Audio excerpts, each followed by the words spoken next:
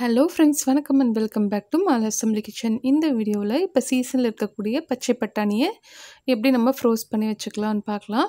ஒரு 2 or 3 மந்த்ஸ்க்கு ஃப்ரிட்ஜில் ஃப்ரோஸ் பண்ணி வச்சுட்டா அது சூப்பராக இருக்கும். அந்த மெத்தட் தான் நான் உங்களோட இன்றைக்கி ஷேர் பண்ண போகிறேன். வாங்க வீடியோக்குள்ளார போகலாம்.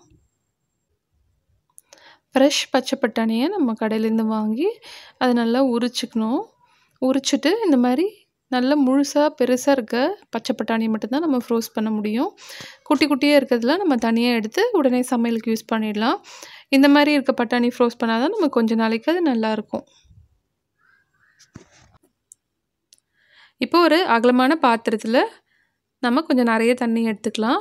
அதை நல்லா கொதிக்க விட போகிறோம். இந்த தண்ணி கொதித்ததும் நல்லா இந்த பட்டாணியை இதில் சேர்த்துடலாம்.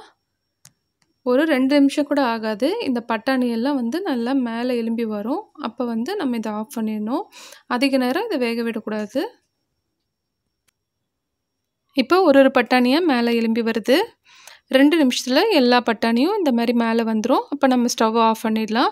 அதுக்கு மேலே அதிகமாக குக் பண்ணிங்கன்னா பட்டாணி நல்லா வெந்துடும். அந்த மாதிரி போகக்கூடாது. நம்ம இந்த ப்ராசஸ் ஏன் செய்கிறோன்னா, பச்சை பட்டாணி முளை கட்டாமல் இருக்கணும், ஸ்ப்ரவுட்ஸ் ஆகாமல் இருக்கணும். அந்த ப்ராசஸை ஸ்டாப் பண்ணுறதுக்காக தான் நம்ம இந்த மாதிரி சுடுதண்ணியில் போட்டு உடனே எடுத்துடுறோம். இப்போ இதை ஒரு கிளறி விட்டுட்டு ஸ்டவ் ஆஃப் பண்ணிக்கலாம். இதுக்கு மேலே இது குக் பண்ண தேவையில்லை.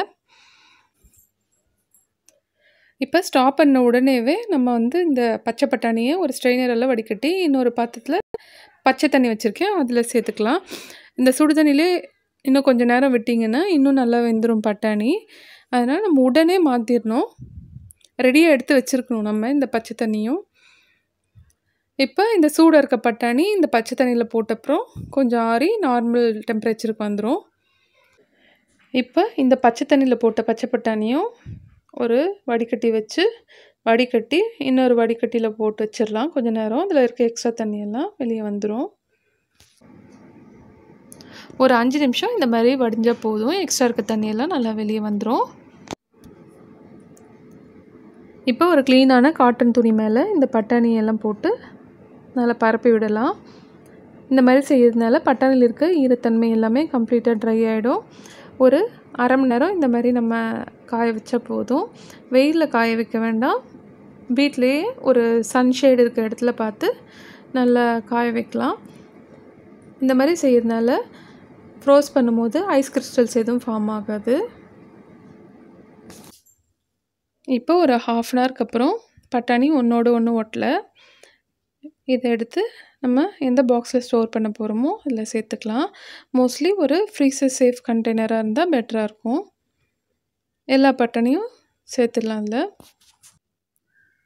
இப்போ ஒரு டிஷ்யூ பேப்பர் எடுத்து இந்த மாதிரி 4ஆக மடித்து இந்த பாக்ஸில் கவர் ஆகிற மாதிரி வச்சுக்கலாம். இன்னொரு பேப்பர் கூட வச்சுக்கலாம்.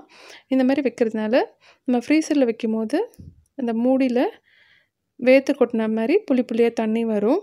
அது பட்டு பட்டாணி வீணாக போகாமல் இருக்கும்.